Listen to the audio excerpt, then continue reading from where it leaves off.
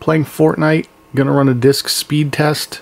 Look at that SSD, and this NVMe SSD unlocks the potential to transfer data at up to 10 times faster than what that hard drive can do. Time to install this NVMe drive, which is PCIe Gen 3 by 2. And it'll have sustained reads at up to 1,000 megabytes per second and writes of around 800 megabytes per second. And so here it is out of the box, and it also comes with a DIY heatsink, which is here. So all I have to do is just peel and stick. It's got some thermal contact pads on this piece, and it just sticks on over top of these chips, which get apparently very hot. I do want to thank Canada Computers for providing me with this M.2 screw. The Acer laptop that I have has the standoff, but it does not have the screw. So I went to their tech people and I asked them if they had an M.2 screw, and they did have one, and they just gave it to me for free. So that's awesome. So that is the type of screw that you need to screw one of these drives in. Now I have everything I need to install it. This is metal with some sticky thermal compounds.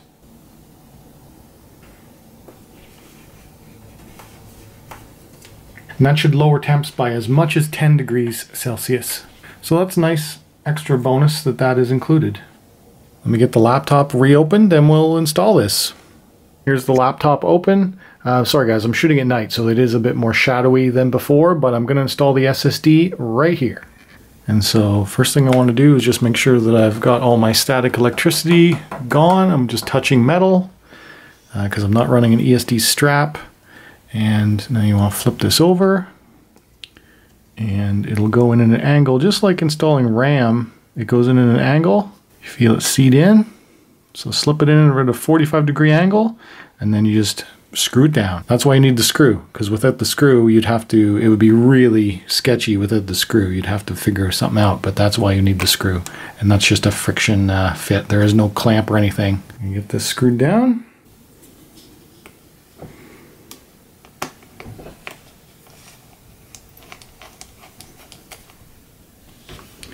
That's it. Let's boot it up and see if the BIOS sees it.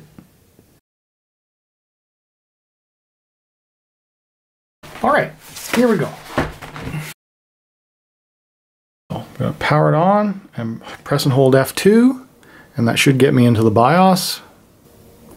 Yep, your main information screen, it actually comes up right away in that we have an ADATA SX6000, and there's the old hard drive. So perfect, it sees it, as well as up in the security in the boot order, we now have the SX6000 as the first boot device. A physical install is complete. Now all the rest of it is software. I need to clone the OS off the old drive onto the new one, and then that will make it super fast. All right, now that we're in Windows, probably the next thing to do is just check to see that Windows sees the drive. So I'm going to right click and I'm going to go to disk management. And yes, it's telling me that I need to initialize my new disk. Disk 1 needs to be initialized as GUID partition. You must initialize a disk before a logical disk manager can assess it. We will do that.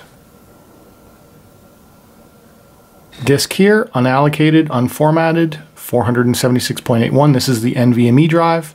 This is the Acer hard drive with the boot EFI and a recovery partition of 1 gigabyte. What we're going to do is clone to this, and you do need software for that. So I got to go download some. I haven't done my research on it yet. I have to go find some software to install.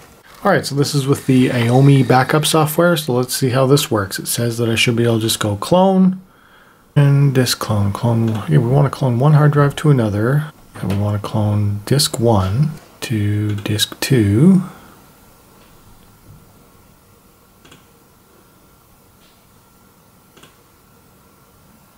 Okay, so it's going to do a disk 1 clone from the source 931 to the 476 align partition to optimize for SSD. Sure. A clone, and fingers crossed, starting the clone. And this is while Windows is running. So that's interesting. We'll see if it was able to successfully copy all files while Windows is running. It's been working for a while, and now it's actually working on cloning the C drive, and you can see that it's at 20%, and it's going fairly quick once it's gotten started. All right, finally done. Finally got it to boot off of the NVMe SSD. Check this out. It's completely off right now. Power button, We're going to boot up. Once it gets past the Acer splash screen, it'll be in Windows in about 1 or 2 seconds. It's quite impressive. Boom. Love that. That's a cold boot too. That's not a hybrid startup. That's a cold boot off of NVMe. I'm quite impressed with that. I did have trouble getting that to work though.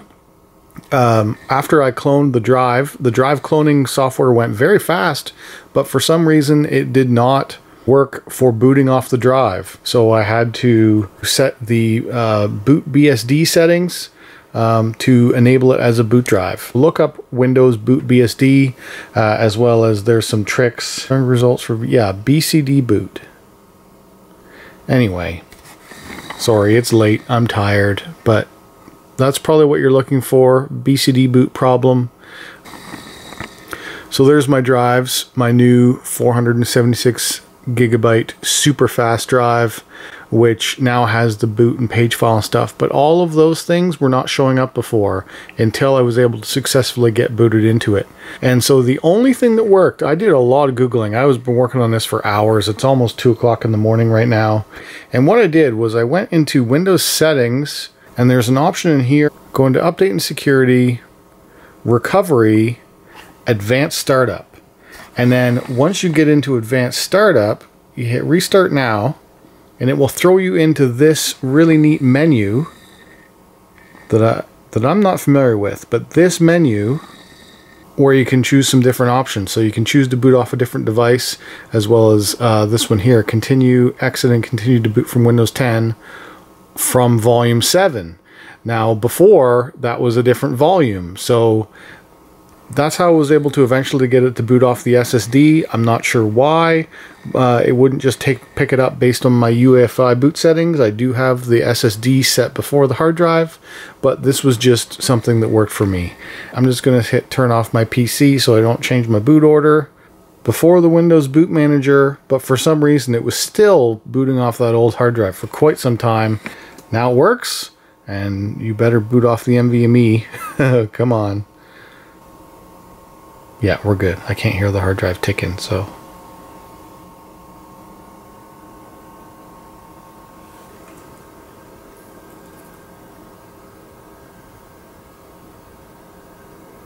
Now let me just show you a raw crystal disk mark once the system gets up and running and stabilized for a minute.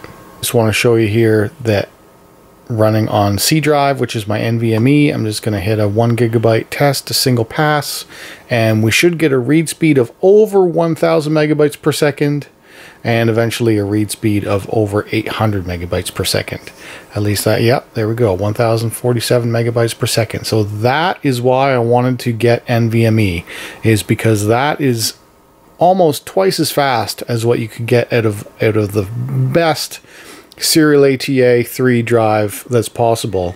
So that is amazing. PCIe X2 lane with that. To the right, 829. Yeah, so sweet. I'm just going to stop that now. I was just thinking that you guys are thinking that I clickbaited you with the 10 times, how to make your computer 10 times faster. So I'm going to do a speed test on the old hard drive that's in here. And I just want to show you the speeds that we'll get off the old hard drive. It should literally be a 10 times improvement in speeds. Yeah, look at that. Read speed of 76 megabytes per second. And the new drive gets a read speed of 1040 megabytes per second. A nice SD card nowadays is faster than the hard drive that's in this thing. 54.9 megabytes per second write, and we got 800 and something before on the NVMe. Well worth the time to put in an SSD. It is much later in the night, but we have success. Check it out. NVMe is installed, playing Fortnite, gonna run a disk speed test while running Fortnite. Look at that, 965 megabytes per second, and I ran a test when I wasn't gaming at the same time, and it got 1050, so 100 megabyte per second drop, but that's because we are currently playing a game right now. And this is why I wanted to put NVMe in, because that is going faster than what SATA 3 can do. SATA 3 tops out at 600 megabits per second maximum, and this is doubling that. Almost doubling it. So those are the read speeds. Write speeds are going to be a little bit slower, but still good. Last time I did a test just on its own, write speed was 800 megabytes per second. This is the i5-7200U with the Intel Integrated Graphics HD 620. There's the read speed, 782. Right on. Alright guys, if this was helpful to you, hit that like button. If you're new around here, hit subscribe, and thank you for watching.